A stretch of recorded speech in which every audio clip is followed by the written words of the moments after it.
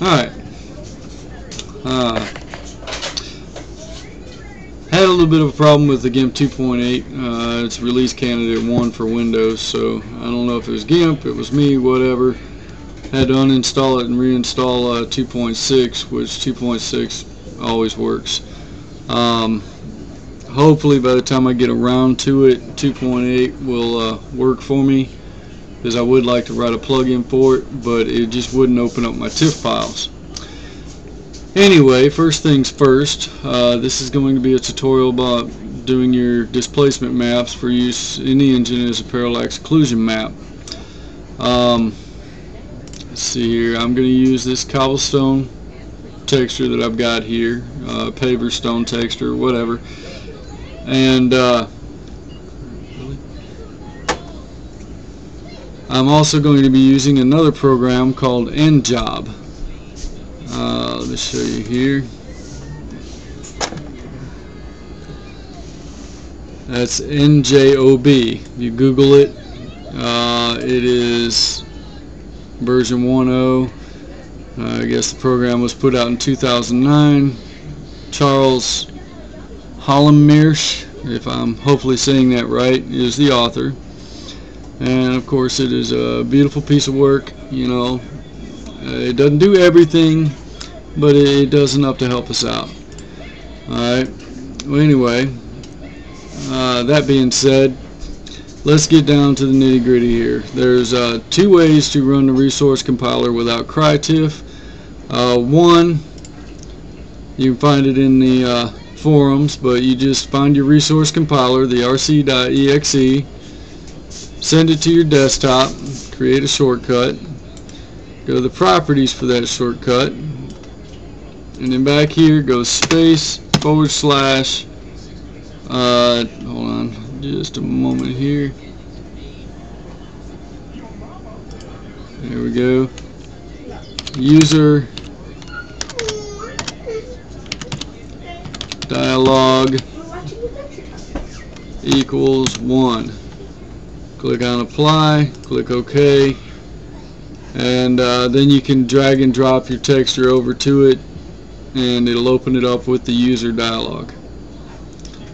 Alright, the other way to do it, if you've already installed a previous version of CryBlend back when I was doing the port, then you should have the poor man's crytiff, which is what I use. Either way, it's up to you, but it's a simple way to do it and it works. So anyway, without further ado, we'll get our texture that we're gonna get our displacement map from.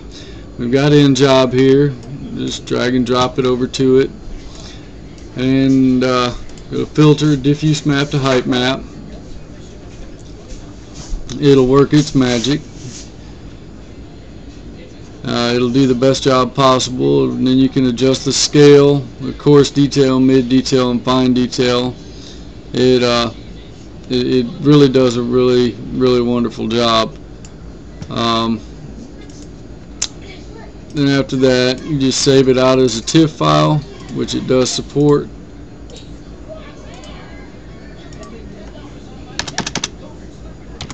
Let's see, DST. And that's that. Now we go ahead and open it up with GIMP.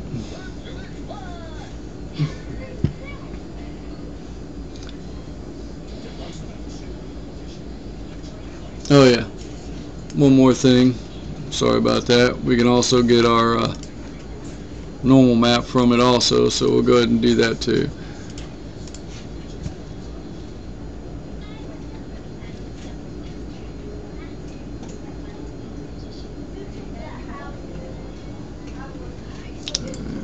Okay, filter, height maps, normal map, throw that scale way on up there, click on OK, file, save as. Now naming is important with this. So you got your name of your texture, and then underscore DDN for normal, and then save that, and that saves out your normal map. Alright, you got to do the same thing for your displacement map and so on and so forth.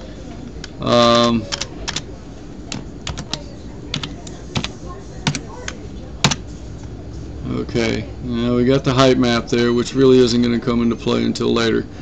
But anyway, with GIMP opened up and we've got our height map that we've created in InJob, what we're going to do is we'll come over here to the layers panel and we're going to add a layer mask. We'll do a grayscale copy of channel, click on add, and as you can see it goes ahead and does the grayscale copy, and we'll come back over here and we will merge visible layers, clip to image, click on merge. Now we've only got one layer here, okay? Then we go file, save as, and remember our name, okay? Then underscore displ for displacement, okay? And I choose none on the compression because it's going to get compressed with the resource compiler anyway. Go ahead and click on save,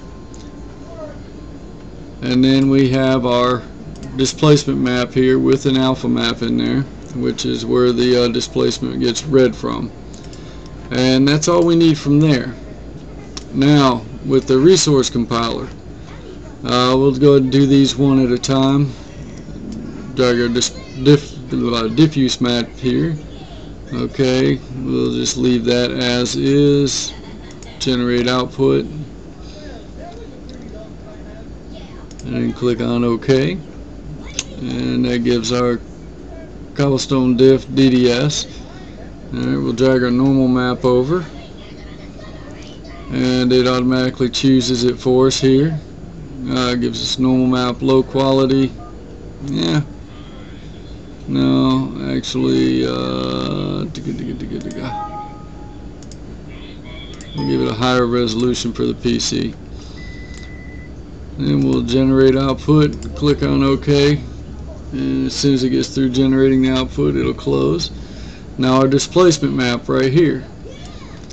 Now, one of our good friends said he had an issue with it, but what we're going to do is right here where it says RGB, we'll go ahead and go to RGBA, or the RGB alpha.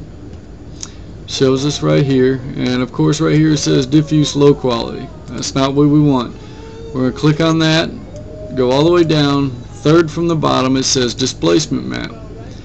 Now when we choose that, you can see there's a big difference there. Now of course we want a higher resolution for the PC here. And then when we click on generate output and click on OK, he goes ahead and gives us our textures. So now we've got a diffuse, or DDN, which is for the normal map, and our displacement map. Alright, now I'll just create a folder here real quick.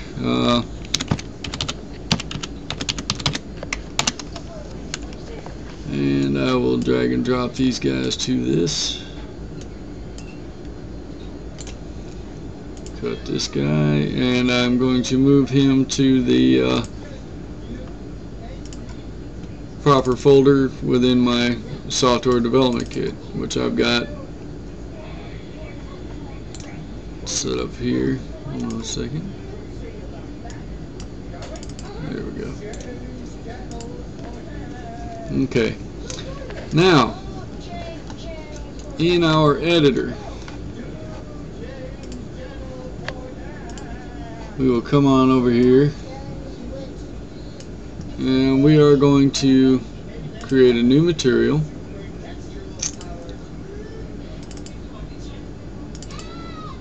We'll name him Cobble Test.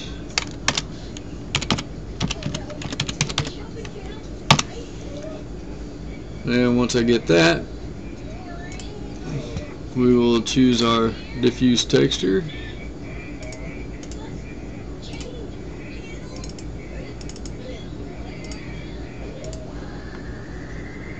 Then our bump map texture. and I'm going to use the bump map for the detail because it seems to give me a fairly good amount of detail there. We'll come over here to shader and we'll click on detail mapping. That gets rid of the purple there. Alright, now we're going to save it. Choose this object here and we will apply it to that object. Now you got a good view here of what's going on.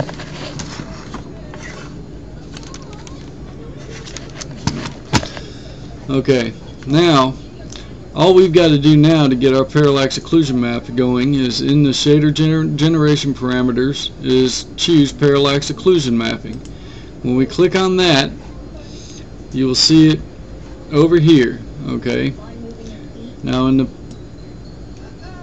displacement mapping, if you move the POM displacement, you can see it already taking effect right there. Oh, it's a new one!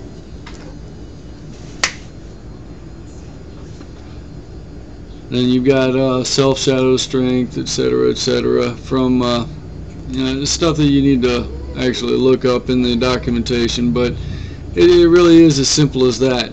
Just by moving the slider here, we've got our parallax occlusion mapping, and that's pretty much it. There's not much more to it other than that. I mean, it's pretty awesome. It's fairly simple, and as you can see, it looks good, does a good job.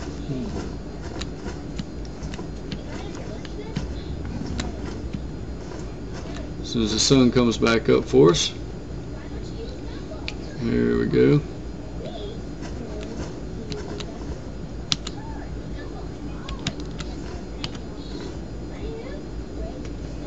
You see how easy that was? Anyway, that's it.